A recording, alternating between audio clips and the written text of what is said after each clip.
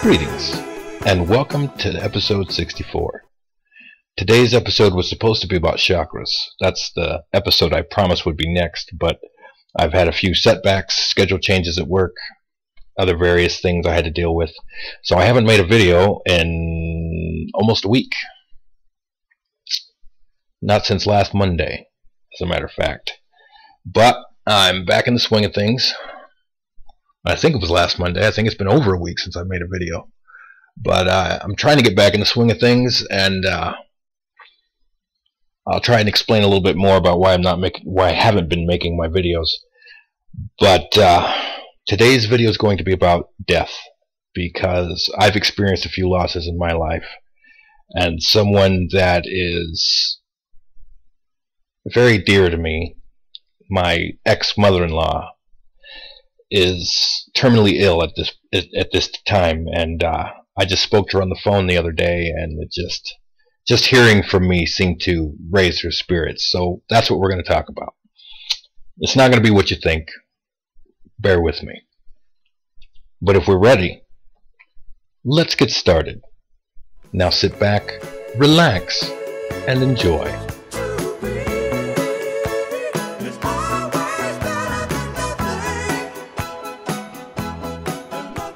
So, death.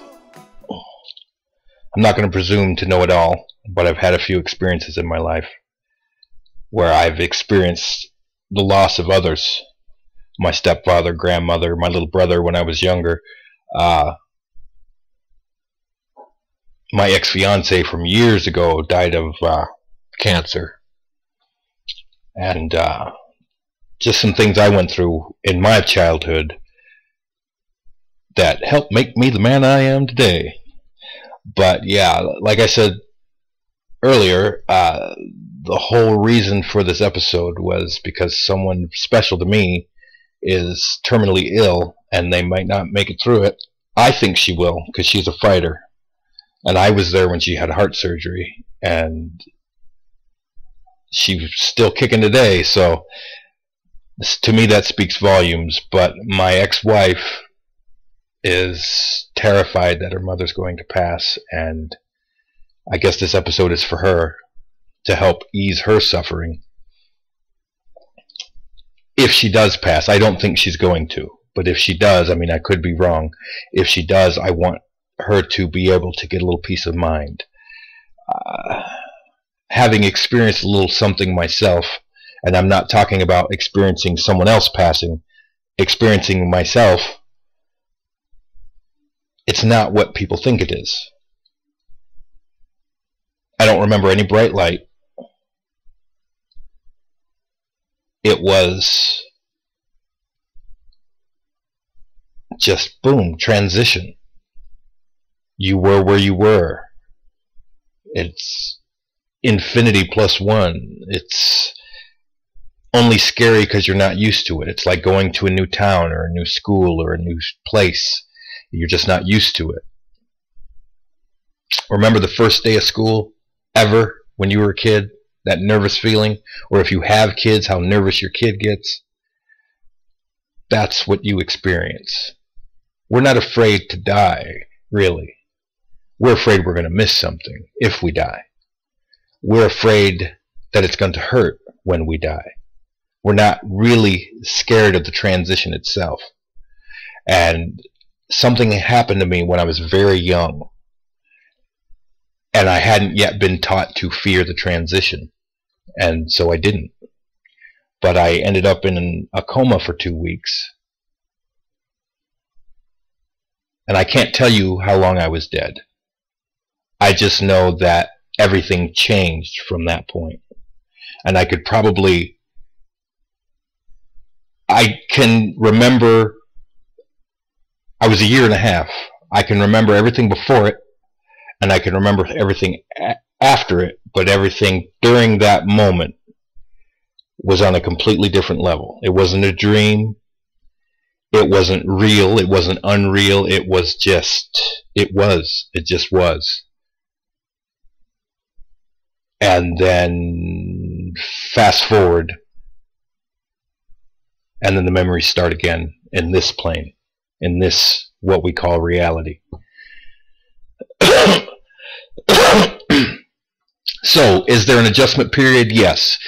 Can this adjustment period be considered hell? Depends on how you lived your life. Because it'll be a lot more difficult for certain people to adjust depending on how they live their life, which is why those rules are in place. Those rules aren't in place to help to make you control your life and you have to do it this way. You would never have to do it that way. Anything that would cause you to cut yourself off from source, shame, embarrassment, don't do it. And all of the things that they say don't do are the things that will lead you the quickest to cut yourself off from source due to shame, embarrassment, or pridefulness, or whatever. Well, these same things hinder the transition process. And the woman I'm speaking of, I don't think she'll have as bad a transition process as she might think. You would be surprised the things that are going to trip you up when you die. It's not going to be the time you punched a guy for no reason. It'll be something small, like I broke a promise. I wish I hadn't broke that promise. It'll be tiny little regrets.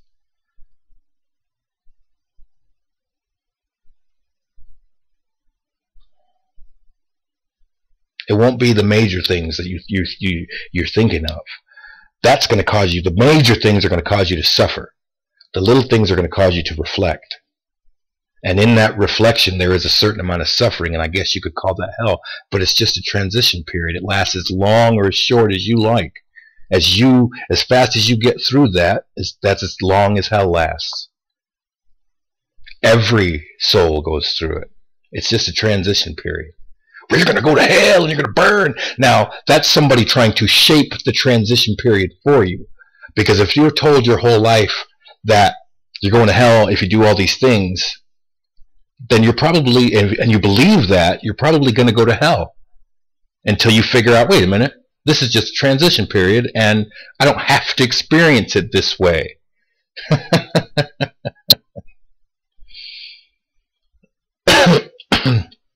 And the person in question, I think there's enough people that love her, and I think that she knows that nobody has ever done anything bad enough to actually end up in a lake of fire. Everything we do is done by what we believe to be at the time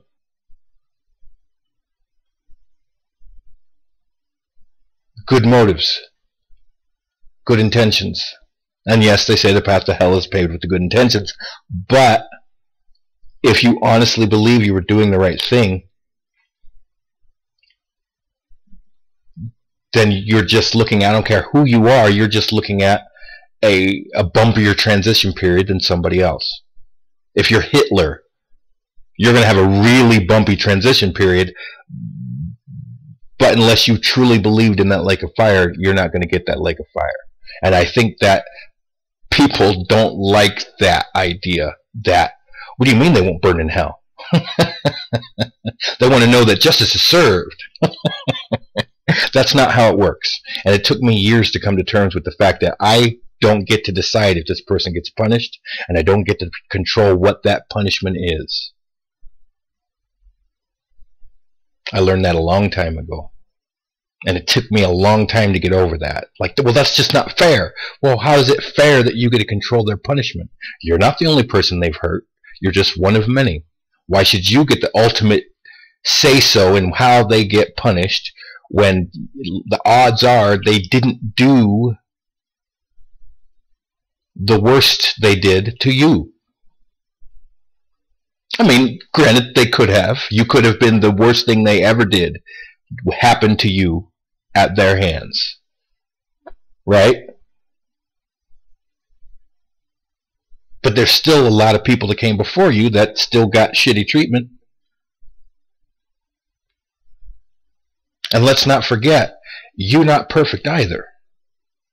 Whatever you wish for them, you can expect a fair amount of that for yourself, because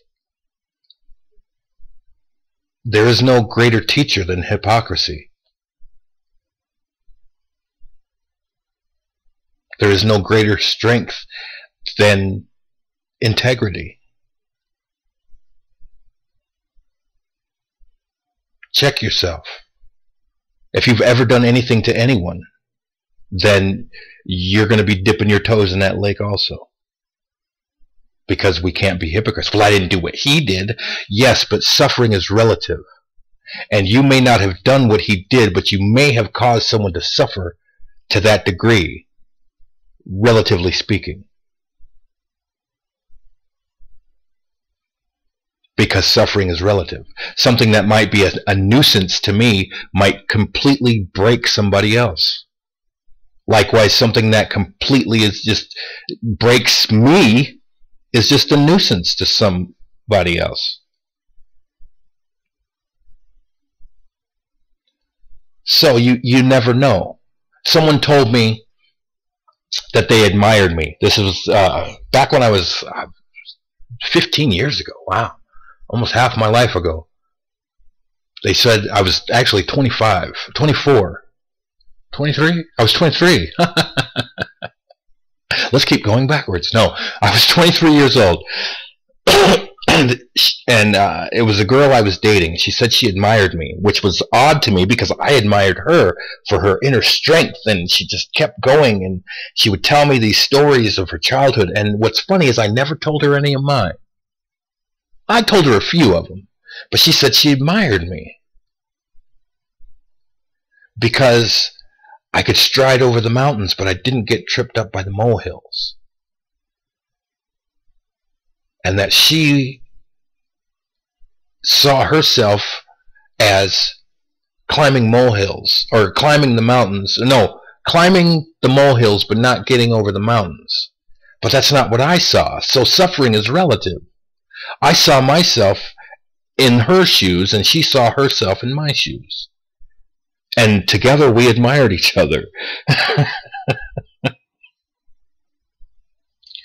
But yeah, I thought that was amazing. That was my first lesson in the relativity of suffering. You never know. I've talked to many people that went through similar experiences to what I grew up with, and it completely broke them. And they can't seem to go on without someone there to hitch them up and, hey, come on, I got you. And me, I've been rolling solo since I was 16, and I'm fine to roll solo. I mean, I'm married, but if I did excellent as a truck driver. Because I don't have to have anybody there. I can hold myself up. Those things didn't break me. To me, looking back, man, it's just annoying that it happened. But to someone else, it broke them. Someone else went through similar things or is in prison now for becoming a criminal. Or worse, becoming a murderer. Suffering is relative. You can't tell a man, well, that shouldn't bother you. You can say, wow, I did not expect that to bother you so much. Because I was judging you on my fortitude. Or how about in reverse? I can't believe that doesn't bother you as much as it bothers me.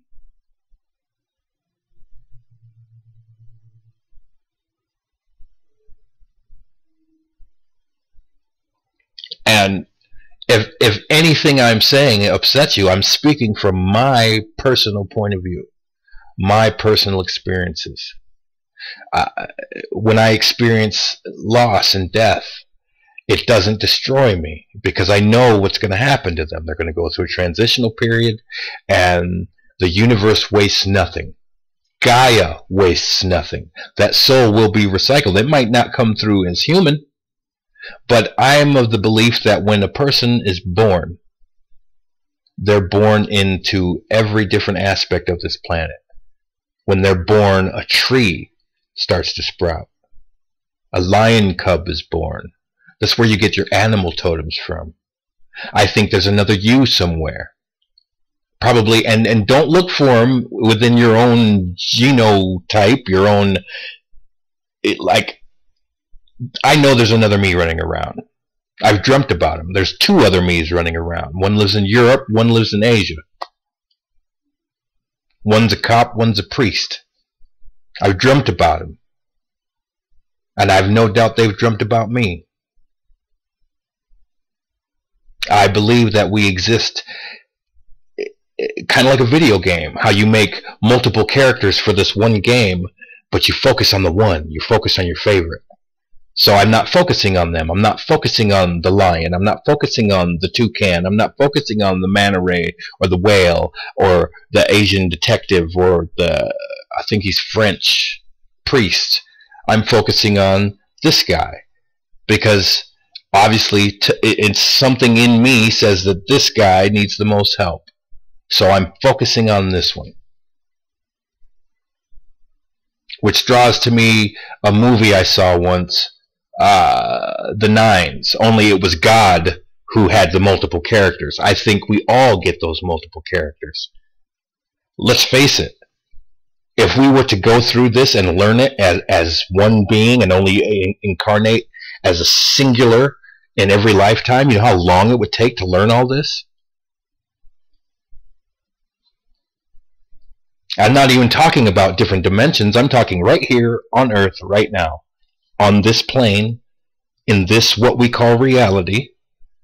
There is 3 human forms of me. There's this one, there's the Asian detective, and there's the French priest. And that's not even that doesn't even include the different animal totems I've discovered, because nobody has just one animal totem. We just usually gravitate toward our strongest one. And if you are like me and you can see within them what their animal totem is, that's the one they most closely identify with. Like my daughter Raven, hers is a giraffe. That's her closest animal totem. Consequently, she loves giraffes. My wife is a dolphin. She loves dolphins. Mine is dragons. So probably I was a dinosaur once before. I absolutely love dragons, and let's face it, dinosaurs. So my strongest totem no longer exists, at least not on the surface of the planet. Hollow theory.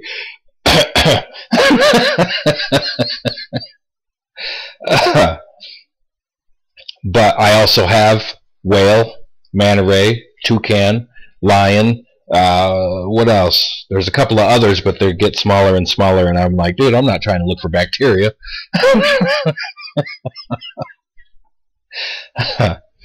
So you have all of this to deal with before you even get to the, well, what happens when we die? Well, what happens when we're alive? We haven't even figured that out yet.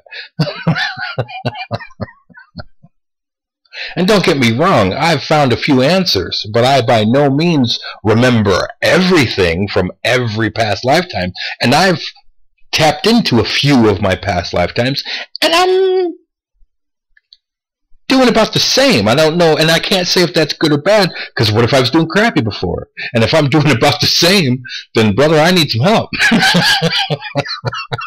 Because it's been like thousands of years. But the feeling I get is I'm heading in the right direction.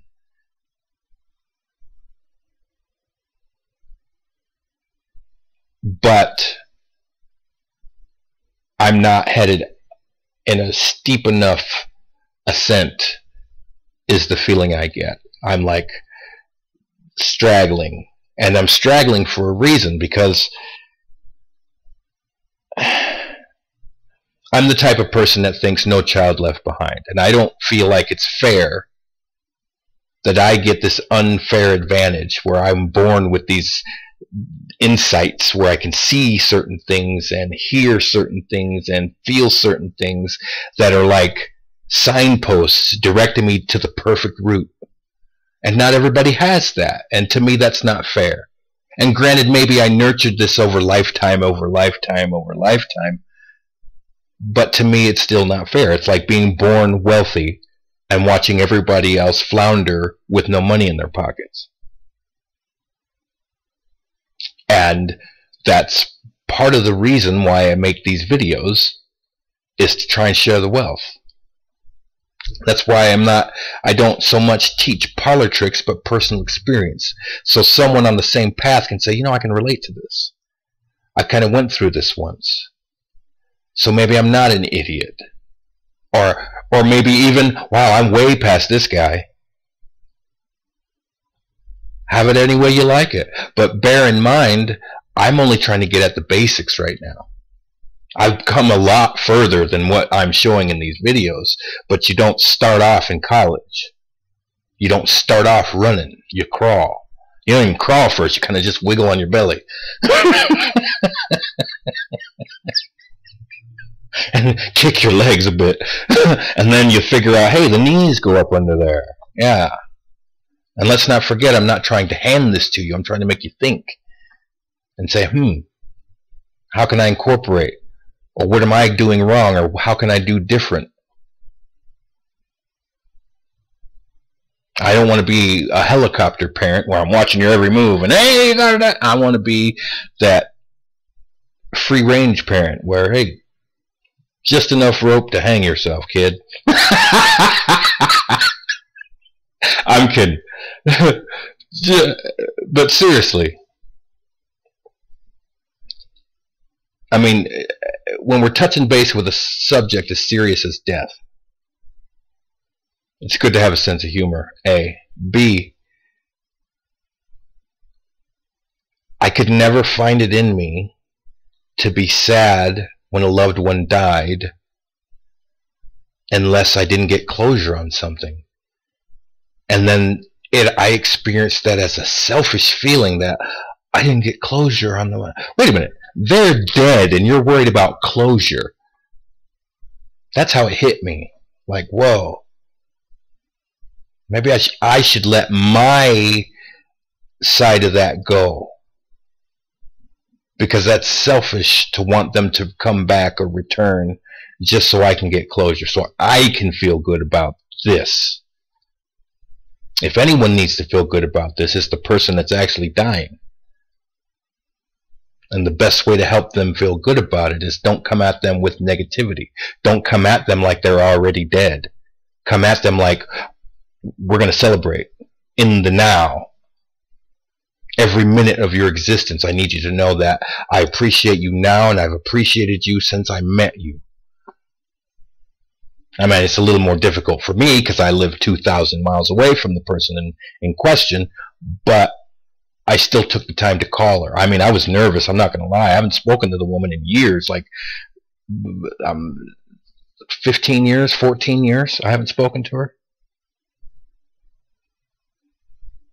But it felt really good to talk to her. I could just feel her spirits lift, and that I got the distinct impression that she was going to make it through this. I got the distinct impression that she was just annoyed that it was happening. You bear in mind, this woman just beat cancer. Literally, like a month ago, just beat cancer. And then this happened. So she's like, and I'm like, no, it's not going to go out like that. It's not going to go out like that. And then what's going to happen is when her family finds out, and it just occurred to me that I found out before some of her own kids found out. So when these other kids find out, they're going to be sending all this, oh, poor mom, which to them is like sympathy, but that's a negative. Oh, you're dying. You might as well say you're dead and kill him off. I'm not scared she's going to die.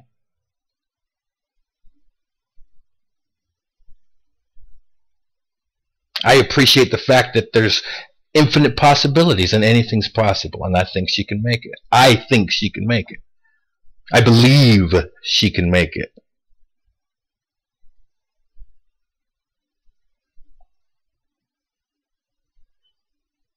But I hope anything I've said has put her daughter's mind at ease, because I know she watches these videos. She's like one of the few people that does. But this episode, it's for her. It's for her and her mom. They occupy a space in my life that I can honestly say was my favorite point in time on earth. I can honestly say that. And she is still today one of my favorite people. That woman was awesome. Like I said, I watched her get through heart surgery. I was there when she had heart surgery. She made me promise if I die, take care of my daughter. And I still feel responsible for her daughter. And we're both remarried.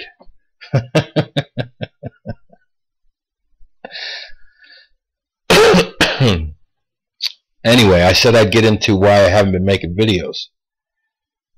I've been having this nagging sensation that don't make any videos. Don't make a video today. Don't make a video today. Like forcibly, someone's trying to get me to not make videos. And I caught on to it. And when I first started making these videos, I could have had a broke leg and I would have made a video anyway. But now it's like the slightest little bump. And they say, don't worry about it. Don't make a video. So I decided, you know what? I felt that way today. Don't make a video. I'm making a video. And I'm going to stick to my format of Monday, Wednesday, Friday from now on. I'm going to give myself those 2 days off just because making a video every day of the week is difficult, just because it's hard to come up with subject matter. And maybe it's just time to move on from the basics, which is perfectly fine. But it's difficult to come up with subject matter 5 days out of the week. So 3 days out of the week is still a little difficult, but not impossible. So that's why I haven't been making the videos, because someone's been trying to get me to not make the videos. And instead of just making the videos, I've been trying to figure out who it is. Like that's ever going to happen. I mean, but I'm going to make my videos. I'm sorry if I'm pissing you off. And when I say I'm sorry, what I really mean is I'm not sorry.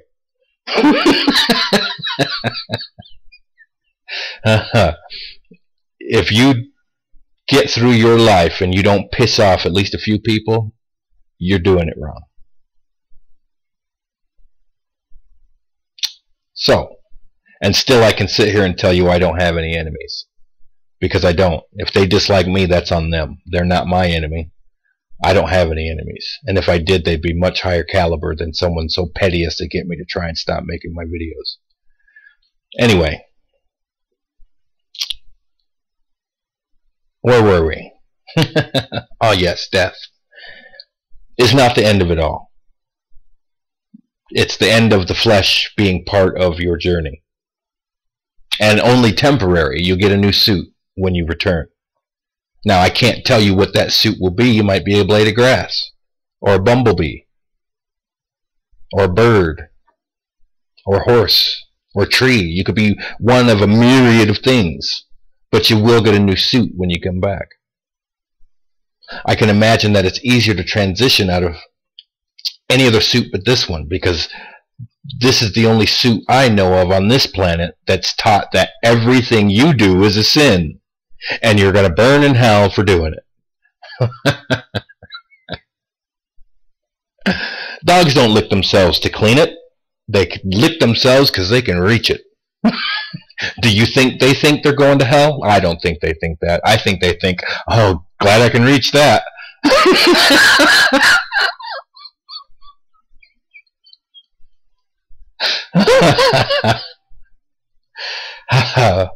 People are so caught up with what other people think, and that's what makes the transition so difficult. Because you spent your life so caught up on what other people think that you shut yourself out. For the most part, you shut yourself out.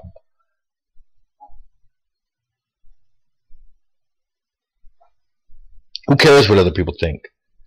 True freedom is not giving a fuck. Say it with me. I don't give a fuck. Now imagine entering the transition with that, but with the understanding that I've done wrong and I'm going to try and learn from that. And I'm not going to lie, the transition period can be scary. The first day of school for you was scary. There was a transition period of getting to run around all day and play and do nothing, to having to go to school in this socially structured environment and learn something. The pressure was put on you to accomplish things now all of a sudden. You have to make friends. You have to do the work. You have to do the work well. So yeah, there's a transitional period for pretty much everything. You start a new job, that nervous feeling you get when you start a new job. I don't care who you are, how much training you had.